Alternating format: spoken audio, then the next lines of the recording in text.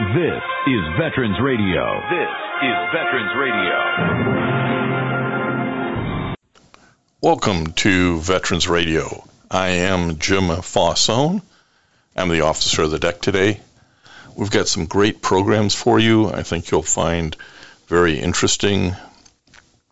We always want to remind you can find more about Veterans Radio at its Facebook site or by going to veteransradio.net, where we're on the web 24/7. You can find a lot of our podcasts there as well. We post new ones every Tuesday, so you can get a new story, a new interview, something you didn't know before by going to veteransradio.net. And before we get started, we want to thank our sponsors. First up, we want to thank National Veteran Business Development Council, nvbdc.org. It was established to certify both service-disabled and veteran-owned businesses. You'll find out how they can help your business by going to nvbdc.org. We also want to thank Eisenhower Center. It's a brain injury recovery center. Learn more about eisenhowercenter.com. They're located in Michigan and in Florida. We want to thank Legal Help for Veterans. Legal Help for Veterans fights for veterans' disability rights all across the nation. You can reach them at 800-693-4800 or on the web at legalhelpforveterans.com. Contact us if you'd like to be a sponsor on Veterans Radio, and let's move on to our program. We want to welcome to Veterans Radio today Ken Moffett.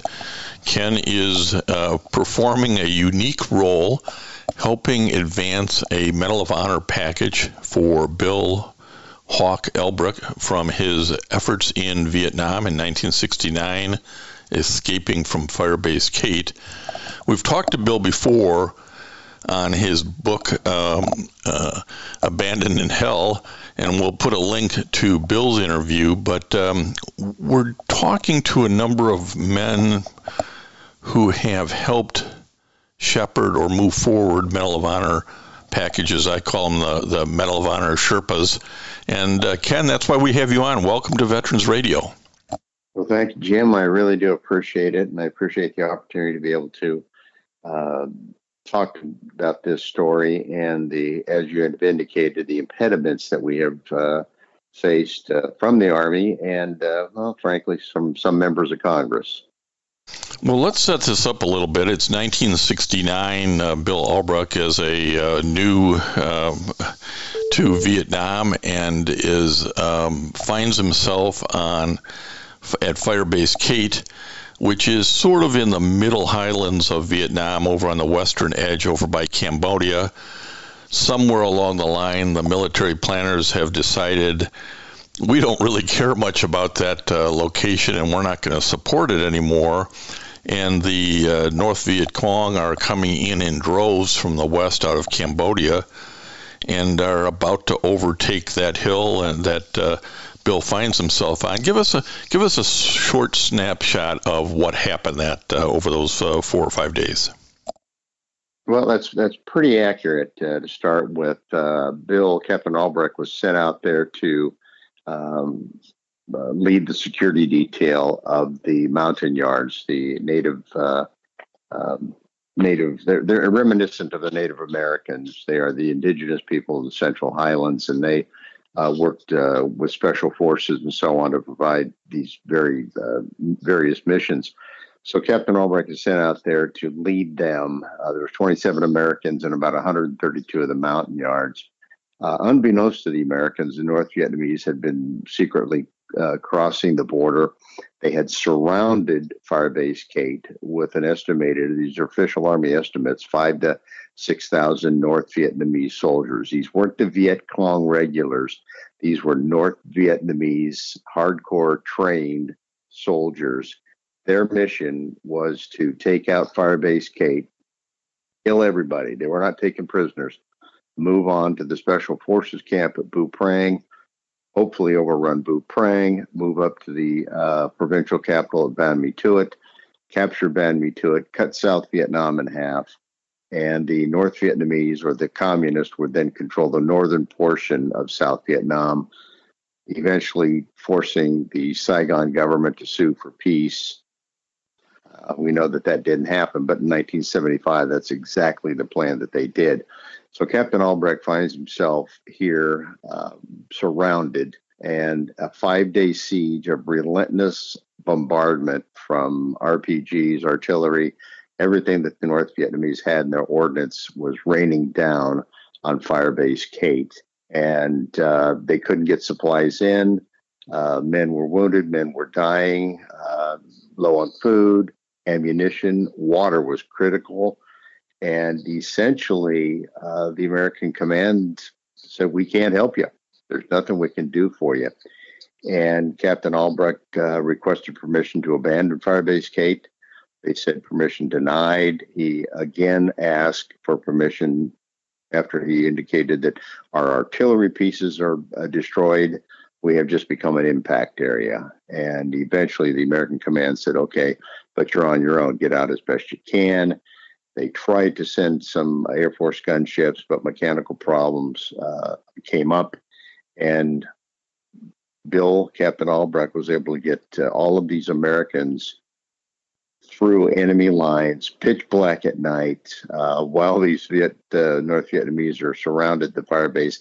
They're out there beating the bush trying to find these men, and Captain Albracht was able to get them through all of this. Now, the one thing I would like to say real quickly is that Captain Albracht had been wounded, and his men said, you need to get medevaced out of here and get that wound treated. He said, I'm not going anywhere.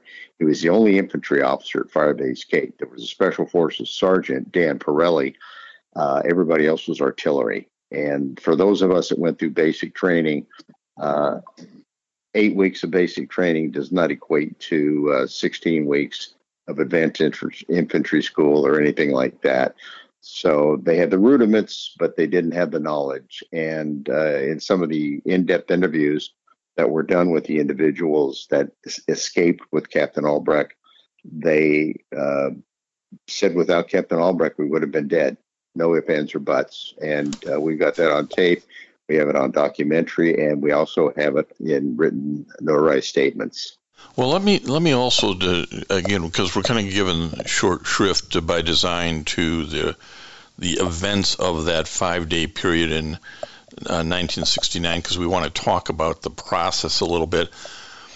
Bill ultimately gets awarded, as do a couple of other members, the Silver Star for valor on that hill. But it's really not enough, and there are eyewitnesses statements not only from the guys on the ground, but there are eyewitness statements from helicopter pilots and fixed-wing guys who looked down and saw the swarm coming at that hill and said, there's no way these guys are going to get out of there alive. Isn't that true? That's exactly correct. As a matter of fact, one of the helicopter pilots who ultimately became a retired vet was a warrant officer at the time.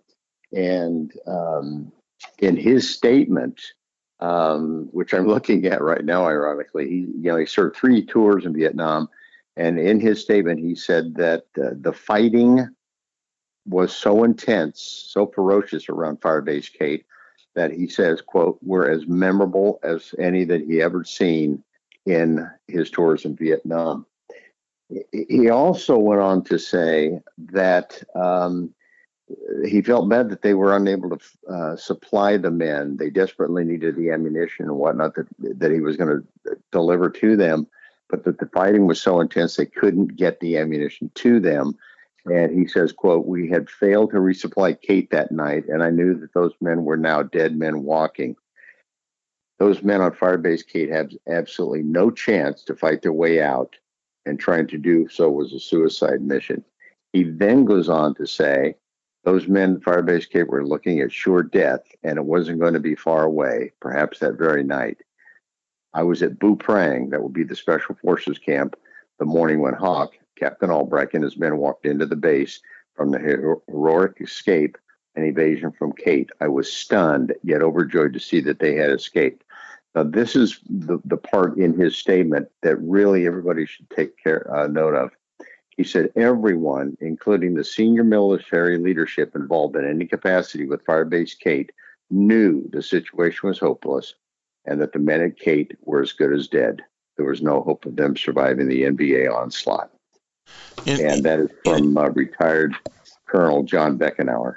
And one of the things that I want to get to is you've been on this journey as the Sherpa for this Medal of Honor package and the upgrade of the Silver Star to the Medal of Honor for about 10 years.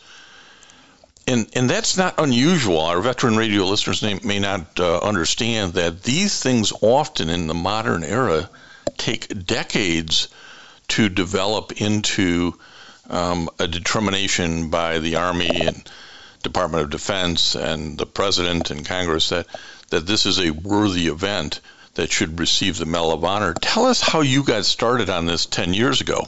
Well, it started back in 2010. I was working as a congressional aide for Congressman Bobby Schilling from Illinois in 2010. And this case came upon my desk, and I was told, I knew the periphery of Firebase Cape, but I didn't know the in-depth details. And when I was told that Captain Albracht was the only American that did not receive an award for any kind for Firebase Cape, I said, well, that seems kind of odd since he was in charge of the men there. So I dug deeper and deeper and deeper. And as I got more information, I just became stunned. And I as a Vietnam veteran myself, I'd heard horror stories. Guys would come into the office and tell me all this stuff and so on and so forth. But this story and the magnitude of it and the magnitude of the heroism, and I got to be honest, not just Bill Albracht, Captain Albracht, but the other guys too that were able to hang in there and fight off the NBA. My hat goes off to them as well. But the Captain Albracht was the only one that did not receive an award for valor or any kind of an award, was just sort of odd.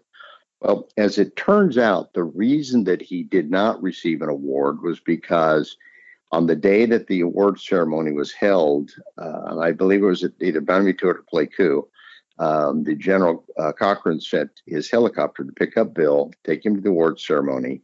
Bill was arriving late to the award ceremony because he diverted a helicopter to take some soldiers that had been wounded in a firefight to an aid station. Then he goes to the award ceremony. As he's arriving, the general's leaving whatever award he was going to get. Bill, young 21-year-old captain, he was young like all of us at one point. Well, the award will catch up to me. Well, it never did. And it was at this point that when this was brought to my attention, I talked to Congressman Schilling. He said, yeah, you pursue this and see what we can find out about this. It was at that point that I began to pursue it. And we said, hey, this is worthy. I spoke with a couple of other senior congressional offices, and I ran the story by them, and they agreed that this was the Medal of Honor. This was what the Medal of Honor was designed for. One of the congressional offices that I had spoken with, the Veterans Affairs worker, actually had worked on a Medal of Honor case, and he said, by all means, that's what this is. Well, and this starts as just, hey, let's get him a simple upgrade. Let's get him a Silver Star that he should have gotten probably to begin with. But then as the facts come out and as people look at this in hindsight, they realize, no, this is more than the Medal of Honor. And in fact, in 2017, you had advanced this to the Army Review Board agency, which said, quote, the board unanimously agreed that the Silver Star does not adequately recognize the applicant's service during the period in question. The board recommends that the Department of Army records of the individual concerned be corrected by referring the recommendation to award him the Medal of Honor to the Senior Army Decorations Board to reconsider the recommendation to award him the Medal of Honor, end quote. Well, that's 7 years to get him to say, hey, we ought to take a look at this. Well, it's now 4 years later. Why hasn't this happened, Ken Moffett? Oh, boy, I'm not a prophet, but I can certainly tell you that it seems as though, and this is, I've got to preface this by saying that this is conjecture on my part, and the part of a lot of other individuals, including some members of Congress and some senior military people that I have spoken with about this, that we might be able to go back and link this thread to the events at Firebase Kate in 1969. When, as Colonel Beckenauer indicated, that the American senior military command thought that those 27 Americans in those 132 mountain yards at Firebase Kate are dead. Write them off. When they made it back, well, they've embarrassed us because we didn't go help them. We couldn't go help them. Well, the Special Forces Mike Force attempted to get in to help, but the fighting was so severe that the Mike Force had to back off. The Mobile Strike Force had to back off. It was at that point that Captain Albracht said, well, we're leaving Firebase Cape. We're not going to stay here and die. We're going to have to try and get these men out as best we can. So as he's leaving, they eventually, some 9 hours later, I believe it was, linked up with the Mike Force, made it back to Buprang. Well, now they have embarrassed the military command, because the military command, and we can put the blame on this, the Vietnamization. Now, for your listeners who don't know what Vietnamization is, that was when President Nixon was turning the war over to the South Vietnamese. The 4th Infantry Division up at Pleiku had enough men, helicopters, etc., that they could have gone to help, but they were told to stand down. The South Vietnamese command said, we're not going to help 27 Americans, let alone the mountain yards that we detest. Now, the interesting thing about this is that there is a newspaper article written November 4th, 1969, that appeared in the New York Times, and I have got a copy of that article, where a senior military commander from the United States Army said that they're not committing any more troops to fighting in the Central Highlands. Guess where Firebase Kate was? The Central Highlands, because it's the South Vietnamese job to go and do the fighting. Vietnamization. Later on in that article, the writer quotes the South Vietnamese commander, the ARVN's, Army of the Republic of Vietnam commander, as saying the same thing. We're not going to go commit our men to do any of the fighting there, because we may need them elsewhere. So guess who's stuck in the middle of this political ping pong ball? Captain Albracht at Firebase Kate. Well, that's 50 plus years ago now, and we're looking at this and thinking about a medal upgrade for valor. Is part of your role as the package Sherpa to try to move this up the hill? You have to be a little detective, a little historian, a little PR rep. Tell us how those different roles and functions have worked its way in over the last 4 or 5 years.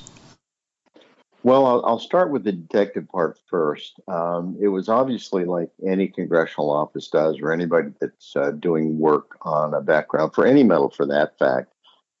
You've got to get as much information as you can, and the information has got to be overwhelming, and it's got to point directly to the sacrifice, the selflessness of the individual.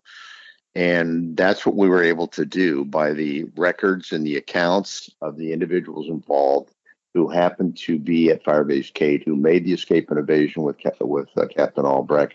They all indicate that, yes, this is what he did. And they point to the fact that he was willing to stay there, although wounded, to lead them through this. So I got that information. I submitted it up to the Department of the Army, and they came back and they said, well, that's all very well and nice. We actually submitted about 165 pages of documents, including some of the actual radio traffic from the Air Force gunship, Spooky 4-1, and Bill on the ground as the battle is developing. And you can hear Bill ask Spooky 4 navigator for the Air Force, he unfortunately passed away, Al Dykes. Bill asked him, he said, what's the hottest action in Vietnam? Al Dykes, the Air Force navigator, replies, it's Firebase Kate. You're the hottest thing going in Vietnam right now. So that indicates to me that for the entire country, of all the fighting that's going on, that the hottest battle is in the Central Highlands, and it's Firebase Kate. So we get all this information, send it up to the Fort Knox at the Human Resources Command. They compile it. They send it up to the Department of the Army. The Department of the Army looks through it, and then they make their determination.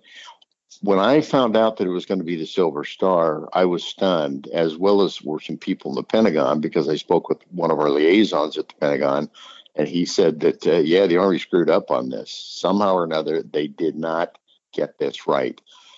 I so then called the chief of the Awards and Decoration branch at Fort Knox, and I asked him, he's a Lieutenant Colonel Neubauer, and I was asking him about this, and he said, well, I can't tell you who the members of the board were. I can't tell you how they voted, but this is an interesting comment in one of the side notes. One of the people on the board said, well, Captain Albracht was Special Forces. That's what we expect of him. So in other words, we're not going to give him anything special because he was just doing his job. If that's the case, then why do we have any awards or decorations at all? If everybody's just doing their job, they pick up a paycheck at the end of the month, why do we award anybody anything? Yeah, we've certainly heard this before, where the rules that apply, the regulations that apply to different Valor Awards over time can kind of get a little corrupted or a little interpreted too tightly. Like some folks think, well, you have to die to get the Medal of Honor, don't you? And that's absolutely not the requirement, thank God. I had heard that from several individuals that he didn't die, so therefore it wasn't that big a deal. Now, one of the other interesting things, Jim, was the fact that when I was speaking with one of our liaisons at the Pentagon, said that, that the people on the review board, because this had been like 43, 44 years removed from Vietnam, that they were looking at things from the lens of Afghanistan and Iraq, which is, you're comparing apples and oranges to totally different engagements. But it shouldn't be, because valor is valor. And when you are credited with saving the lives of over 150 Americans and Allied soldiers after being wounded, refused to be medevac, leading these men through all this, they credit you with this. And the Army just says, nope, I'm sorry, but you're going to get the same award as these other two lieutenants. Well, and you understand a little bit that maybe it didn't happen right away because of the factual fog of war. And maybe you understand a little bit that the historical records can get lost. Nobody was, they weren't in Vietnam to keep good records. And you've never met anybody who's got a Valor Award who did what they did to get the Silver Star or to be a Medal of Honor recipient. That's not why they did it, and they're too humble to press this themselves. So it really takes you and a team of people, really, while we're talking to Ken Moffett. It's not just you who is saying, hey, Army, take a better look at this. If this doesn't match up for the Medal of Honor recipient, I don't know who does. So talk about the team a little bit. Well, we first started off, as I indicated, with Congressman Schilling's office. Then, fortunately, he wasn't reelected. So I was out of the political realm for maybe a year or so. And then I went to work for an Illinois State Senator, Neil Anderson. And Senator Anderson knew about Firebase Gate. His father-in-law is a Vietnam veteran. He knew Bill. And I went to Neil and said, Neil, if I'm going to work for you, I'd like to continue working on this case. And he said, absolutely. So now I'm out of the federal realm, but I'm in the state realm. But still, I had some contacts within the federal government that I could get documents and so on and so forth. So I had a lot of help from individuals who knew that this should have been the Medal of Honor. Some people down at the NPRC, National Personal Record Center. I won't mention Rita's name because it might get her in trouble. Yeah, we're not supposed to get anybody on active duty in trouble here.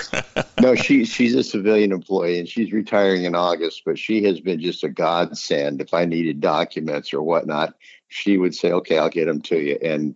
But there were other people, as you indicated, that other members of the military who had been at Firebase Gate, such as Colonel Beckenauer, they began to make contact with individuals. And I started getting all of these different individuals and said, what can I do to help? So we then reached out to our members of Congress and so on, and they did what they could do. But the Army kept saying, no, we're not doing anything else. He got the Silver Star. That's it. But one of the interesting things about it was, and you read the quote from ARBA, that ARBA even indicated, the Army Review Board agency indicated that the Silver Star was inadequate, and they recommended the upgrade. Goes to the Army, and the Army says no. So at this point, we're left with, okay, what do we do? And the only thing we can do is keep pressing. I went to various members of Congress, House of Representatives, as well as the Senate. They sent letters on our behalf and so on. One of our members over here in Iowa, she sent, Senator Ernst, as a matter of fact, sent a letter up to the Department of the Army requesting to know why it was denied.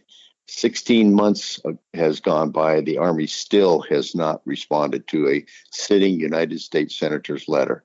They just blew it off like, well, you don't even matter. And I mentioned one of the roles you have to play when you're the Sherpa is sort of publicity agent, because it takes a certain amount of folks getting behind this, whether they are congressional, whether they are the public, whether they are retired service members who were there.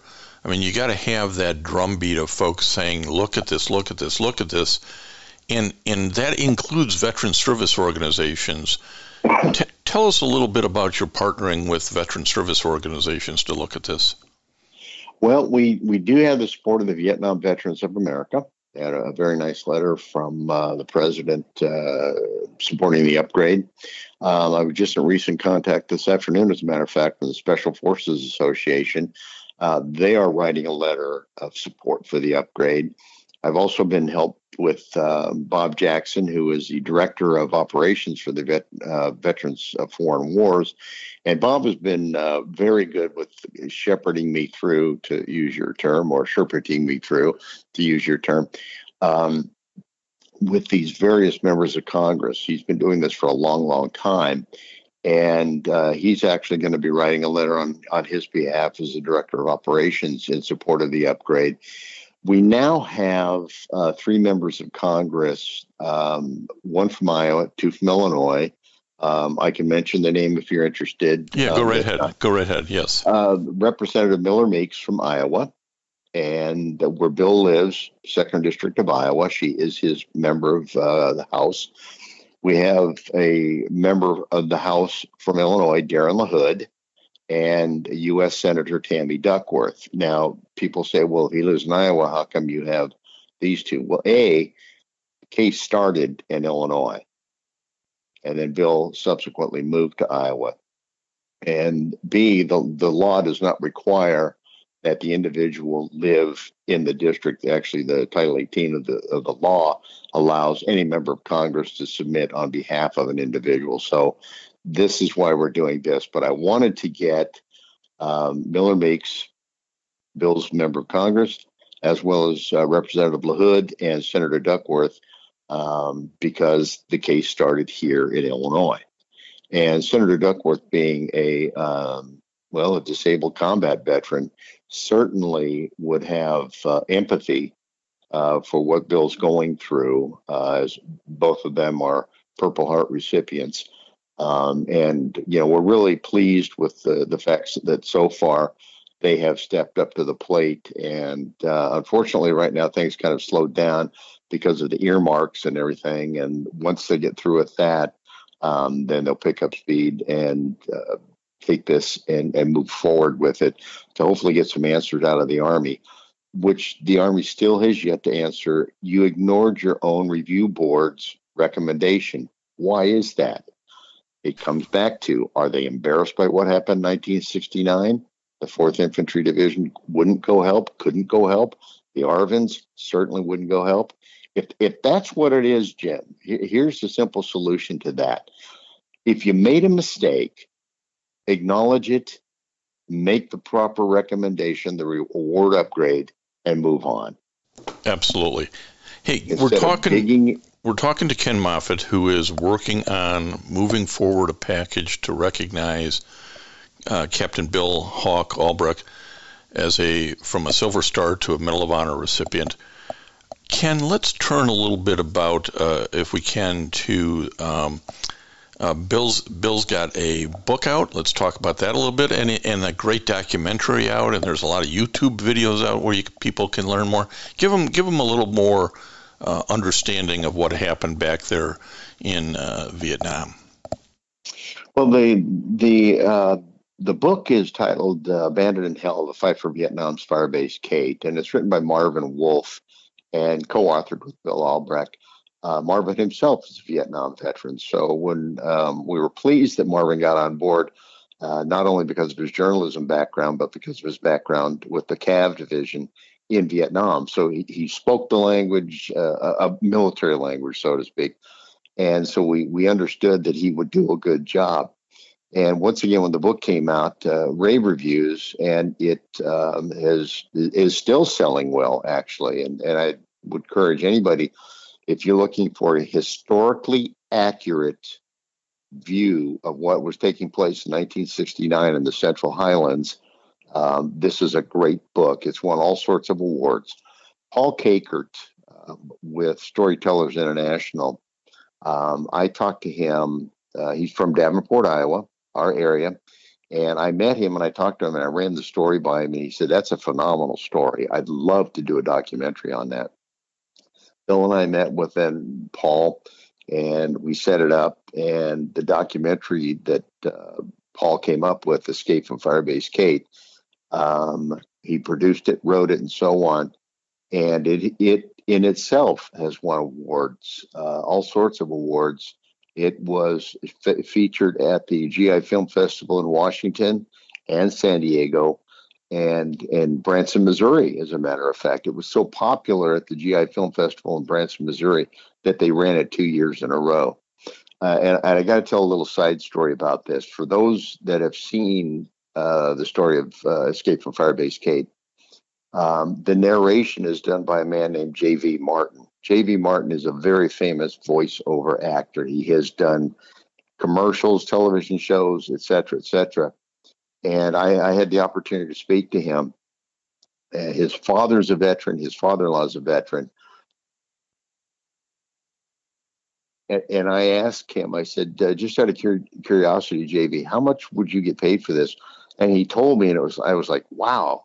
He said he turned it down because this was such an interesting and important story that he didn't feel like he should charge to do it. He just wanted to be part of this story. Yeah, and one of the things I think, Ken, we're trying to get across to our veteran radio listeners is that when you work on a Medal of Honor upgrade, there's nothing in it for Ken Moffett. There's nothing in it.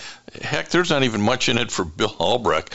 What it's really about is we have to keep history alive. We don't teach enough history. And we don't want these types of heroics, this type of valors, to be ignored because the country loses out understanding what men will do for their fellow mates. And it's really it's important for the nation to advance this onto the Medal of Honor and to understand the facts by reading the book or seeing the documentary. That's what this is really about, isn't it? It is. You're 100% correct. And especially in today's culture when love of country and so on is, it's not pressed, it's not taught. You know, one of the interesting things about this is the fact that, and even in the documentary, one of the individuals, Ken Hopkins, makes reference to this. When those of us that served in Vietnam came back, we were treated horribly. It's taken years before the American public realizes that the American soldiers who fought in Vietnam fought honorably. We fought with distinction. We went where our country sent us. They asked us, and we went. And as a result of that, the attitude of hate and whatnot that when we came back was misplaced. Instead of being grateful that Americans would go to fight for freedom of the South Vietnamese, it was completely flipped. Well, and until you get into this, I mean, Bill and his men are holding that hill. They don't have the big picture at that time. They don't know what's coming in from the West and the idea to cut the country in half. And I mean, again, you have to be a bit of a historian to put all this together later, to put it all in context rather than just make the assumptions, oh, that was a stupid war. Well, that's true. And once again, the South Vietnamese were fighting to maintain what little independence they had. You got to remember that they had only been, the nation had only been divided from north and south for about maybe 10, 15 years. And here these people are trying to build a country, trying to build a government, and the North Vietnamese communists overrun in conjunction with the Viet Minh or the Viet Cong. And the South Vietnamese have to fight the North Vietnamese as well as Viet Cong. They ask the United States for help. We go in to help them to maintain their freedom. It was a noble cause, as President Reagan said. Unfortunately, some of the military leaders, the civilian political leaders, would not allow the military to do what was necessary to win. And we knew that pretty early on. But when you get into a situation like this, it turns into a quagmire, much like we're seeing in Afghanistan. But Bill and the 27 Americans at Firebase Cape were doing everything that they were told to do, everything that they were supposed to do, given the orders that they were given by the military command, which was given by the civilian leadership. But you are right. These were men who did and acted bravely and honorably, and that should be noted. Is there a point here, Ken, that maybe you, as the shepherd of this package, maybe Bill is the guy who says, enough? Is there a point at which the Army says, we're not going to deal with you anymore, stop it? Is there a quitting point, or do you still have cards to play? Well, first of all, Bill really doesn't get involved in this. He only knows maybe a tiny, tiny, tiny fraction of what I'm doing. He just stays to himself over there, and he doesn't. We don't discuss this much.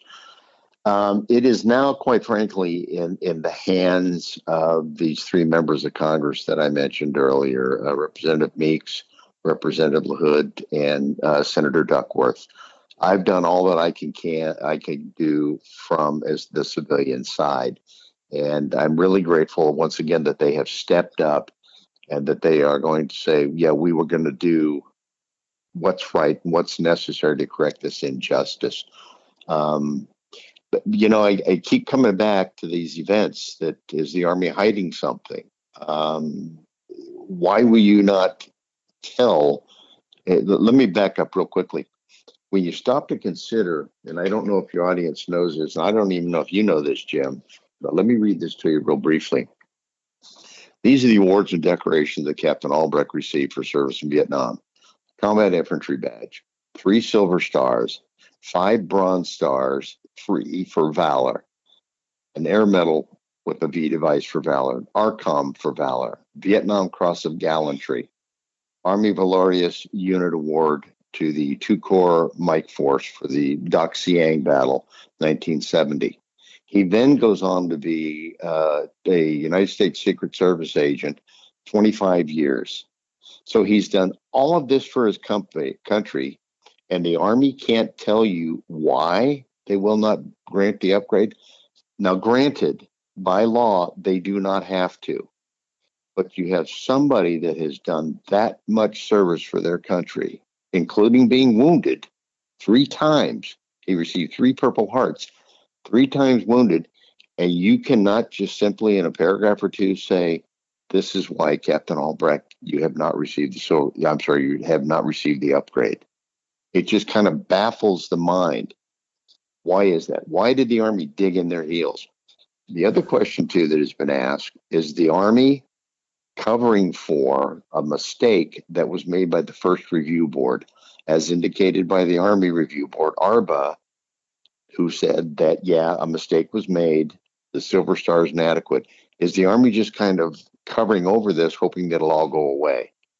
Well, let's hope that isn't the case, and let's hope it doesn't go away. And if people want to help, Ken Moffett, should they email Representative Meeks and LaHood and Senator Duckworth, or how do they participate? How do they help out?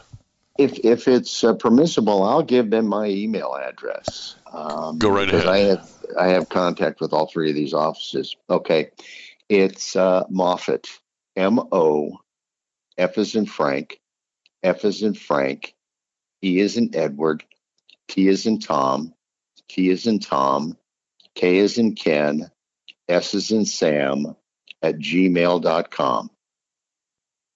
Well, we would encourage folks who have listened to this interview, maybe have read the book Abandoned in Hell or seen the documentary Escape from Firebase Kate, and are so moved to reach out to Ken Moffett, give him some support, maybe have some contacts with your Congress people to say, hey, this is something folks ought to look at. And let's hope that the next time we talk, we're able to report to our veteran radio listeners, Ken Moffett, that the Army is moving forward and that Captain Bill Albracht is going to get the recognition and become a recipient of the Medal of Honor. I might like to add that if they're interested in watching Escape from Firebase Kate, it can be seen on Amazon Prime.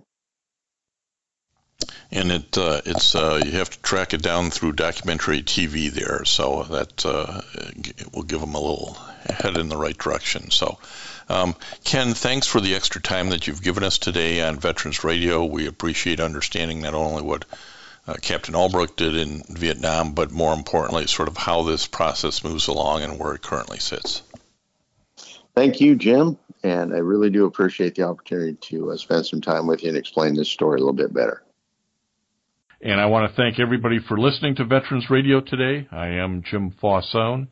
It's been a pleasure to be your host. I'm a veterans disability lawyer at Legal Help for Veterans, and you can reach us at 800-693-4800 or legalhelpforveterans.com on the web. You can follow Veterans Radio on Facebook and listen to its podcasts and internet radio shows by going to veteransradio.net. And until next time, you are dismissed.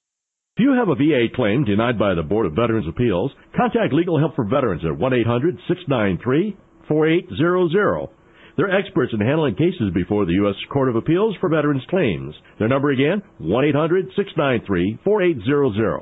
We again want to thank our national sponsors, the National Veterans Business Development Council, nvbdc.org, Eisenhower Center, VA Ann Arbor Health Care System, the Vietnam Veterans of America Charles S. Kettles Chapter, Ann Arbor, Michigan, VFW Graf O'Hara Post 423 in Ann Arbor, and the American Legion Press Corn Post 46, also in Ann Arbor. They keep us on the air, as does your support. Go to Facebook, go to veteransradio.net, and support our efforts. And until next time, you are dismissed. With the Lucky Land Slots, you can get lucky just about anywhere. This is your captain speaking. We've got clear runway and the weather's fine, but we're just going to circle up here a while and get lucky. No, nothing like that. It's just these cash prizes add up quick. So I suggest you sit back, keep your tray table upright, and start getting lucky. Play for free at LuckyLandSlots.com. Are you feeling lucky? No purchase necessary. Void where prohibited by law. 18+ terms and conditions apply. See website for details.